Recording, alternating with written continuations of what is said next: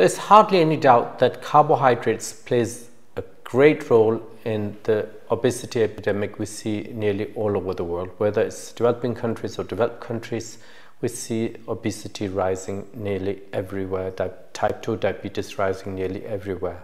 We're going to talk about this now, and you'll get to understand something about what role it plays for getting overweight. I'm Dr. Mazhar. Do subscribe to our channel, click the notification bell.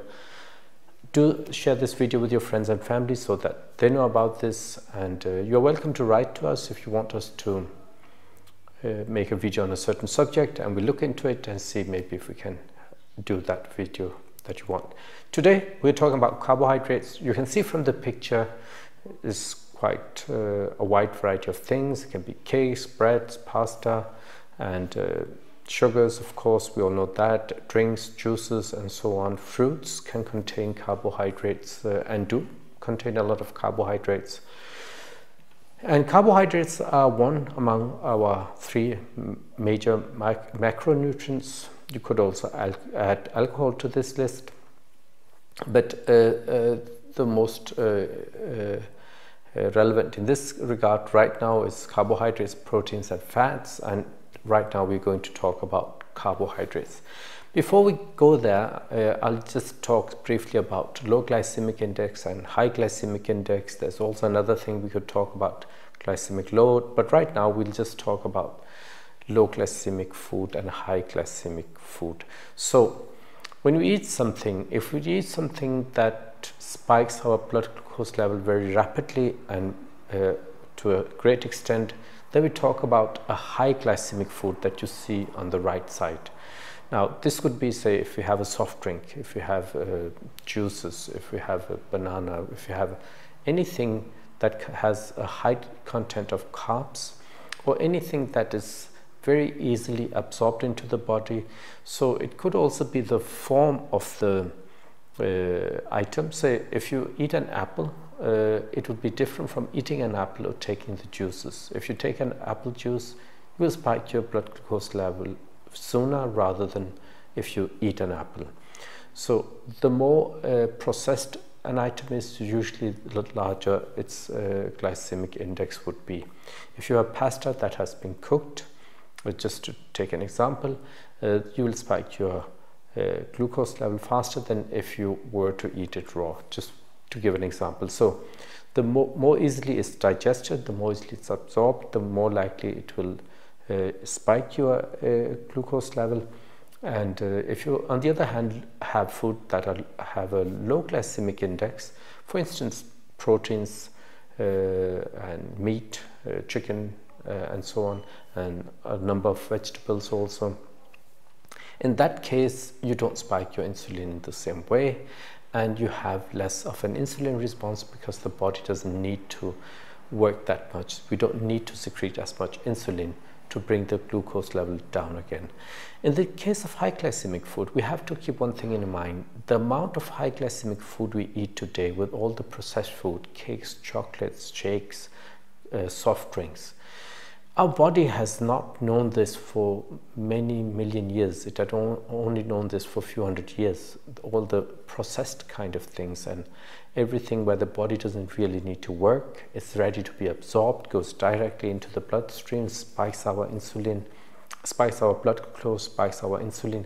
So the body doesn't know how to handle this. What happens is then you have an overshot of insulin. As you can see on the right side, high glycemic food, there's an overreaction from the body because it doesn't know how to deal with it, and it ends up with the blood glucose going so low. It doesn't need to be hyperglycemic, but from the level that you are used to, it feels like it's going too low, and you'll start to have your cravings.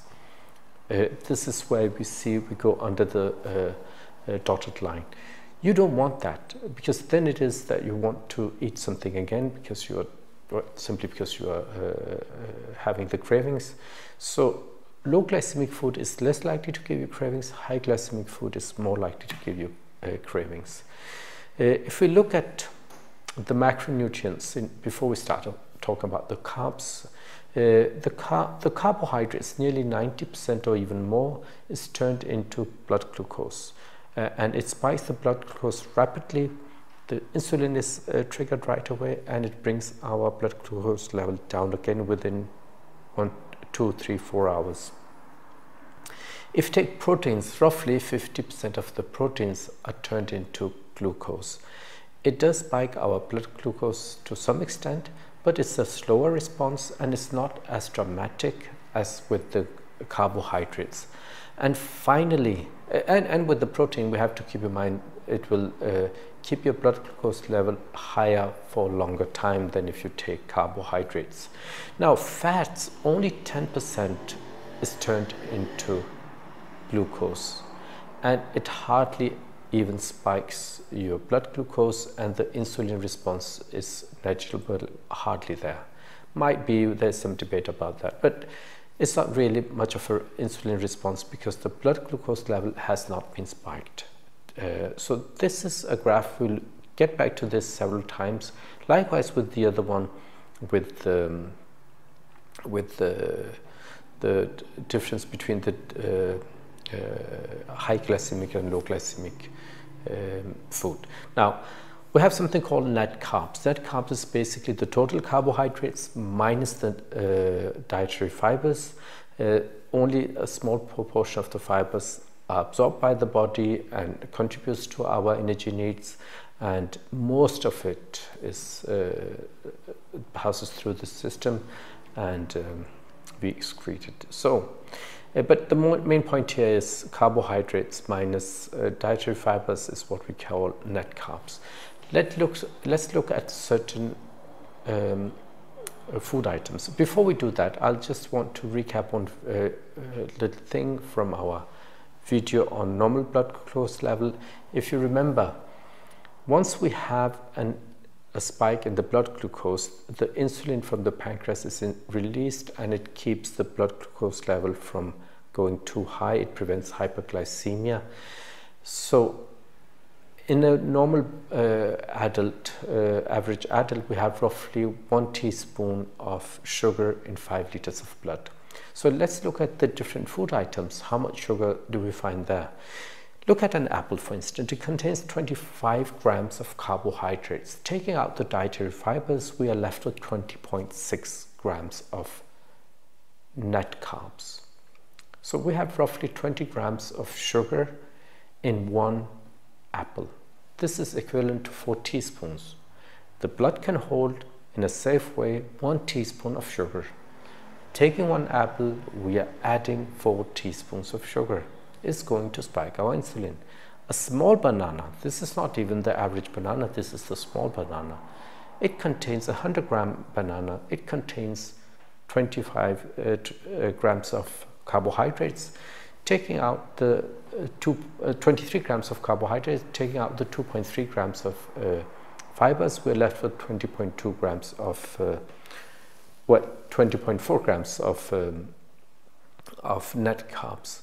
As there's 2.6 grams of dietary fibers. So 20.4 grams of net carbs in a banana. Again, 4 teaspoons of sugar that we add to our meal with 1 single small banana, 20.4 grams. Now consider that if you're diabetic or if you're overweight and you try to avoid that 1 teaspoon in your tea.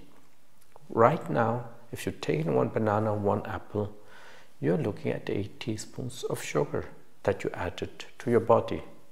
Far more than the teaspoon you are going to use in the tea. So, orange juice, well, we have the same story. 26 grams of sugar in a small glass of apple juice and hardly any fibers. So 5 teaspoons of sugar, 5 teaspoons of sugar, not 4. 5 teaspoons of sugar, that's going to spike your insulin. The body can hold, the blood can hold 1 teaspoon safely. More than that, it goes hyperglycemic. The body doesn't want that. It releases insulin, brings down the sugar so that you don't go too high on your glucose, blood glucose. We are going to spike our insulin with this. And as we talked about in another video about insulin, insulin is a fat-sparing and a fat storage hormone. We don't want that. If you're wanting to lose weight, we don't want this. If you compare this to an avocado Avocado now, that contains 17 grams of carbohydrates, but 14 grams of dietary fibers. So the net carb is only 3 grams. And it contains a great amount of fat. We'll talk about that later than, for instance, an apple or banana would or orange juice would, which is another good thing about avocados. It contains fat. But for right now, if you look at the carbohydrates only, we got only 3 net grams of carbohydrates, which is half a teaspoon. It's quite obvious that having an avocado is going to spike your blood glucose far less than having an apple, banana or orange juice. And if you spike your insulin level less, you're going to have less insulin secretion. So now let's look at rice. I'm from Pakistan, and rice is a very popular dish. Pilau, biryani, you mentioned it, and it's simply fantastic. I love it myself, but if you want to stay healthy, you probably need to reduce it just like I have to. So rice contains 29 grams of carbohydrates, net carbohydrates. That's 6 teaspoons of sugar in 100 grams of rice. Compare that to a soft drink, Coca-Cola for instance. It contains 10 grams of net carbs in 100 grams of Coca-Cola. Now, you may ask, what is more dangerous? Is it the rice or is it the cola? Well, from 100 grams of rice gives you 6 teaspoons, and 100 grams of a soft drink gives you 2 teaspoons. So weight to weight comparison, well, definitely the rice is more dangerous. But if you go to the movies, you might be able to take, say, you might take half a soft drink with you into the movie. After that, you might go and have some fast food. Take another half liter of soft drink. You're taking 1 liter of soft drink in a very short time. That is equivalent to 100 grams of carbohydrates. It's unlikely you'll be able to do the same kind of thing. You won't be able to easily eat, say, 300 grams of rice, because it will simply be too much for most people. So it's not enough that we just look at what is the carbs content. We also need to look at how much can we consume of this item? How much can we consume of this food? If we can consume more and we really don't have any kind of signal in the body that tells us to stop it, then it could be more dangerous, even though per weight it may not contain as much as another item. So although I'm a great fan of the taste of rice, and Pakistani dishes in rice are really fantastic, I still want to keep it at a minimum, simply because in the long term you would need to, there would be a payback time when your body starts giving you trouble. So look into that.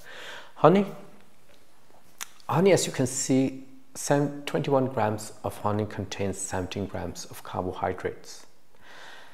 Well, this is in 21 grams. 100 grams of honey contains roughly 85 grams of sugar, 85 grams of carbohydrates, and we are looking at 17 teaspoons of sugar.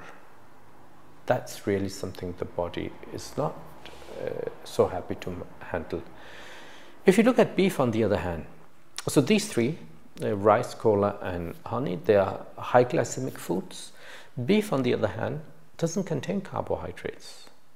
So it's not going to spike your blood glucose. It's not going to want the insulin to be released and bring down the blood glucose, because we don't want to be in a hyperglycemic state. So beef is not going to trigger that process. And it contains proteins and fat. We'll talk about that in another video. But right now, what's important is it doesn't contain carbohydrates. So let's just compare some of the items we talked about right now. An apple, 20 grams, 4 teaspoons. Avocado, 3 grams, half a teaspoon. All right. And rice, 6 teaspoons in 100 grams of rice. Cola, in a half a liter of cola. Now, before we talked about 100 grams or 100 milliliters, but it's unlikely people would be drinking only 100 milliliters of a soft drink. Half a liter is probably more realistic number. So we're looking at 10 teaspoons. So if you were to have some food with rice, a soft drink, and maybe take an apple afterwards, you have then taken 20 teaspoons of sugar in one meal. And that's going to spike your blood glucose. It's going to spike your insulin. Insulin, as you can see in the previous video about insulin, insulin is a fat-sparing and fat storage hormone. So if your aim is to lose weight, these food items could probably counter that process. So this concludes our video on carbohydrates. Do subscribe to our channel, click the notification bell. Let us know if you want us to make a video on a certain subject. We'll look into it, and we'd love you to share this video with your friends and family. And do stay tuned for more videos as we upload them. Thank you for now.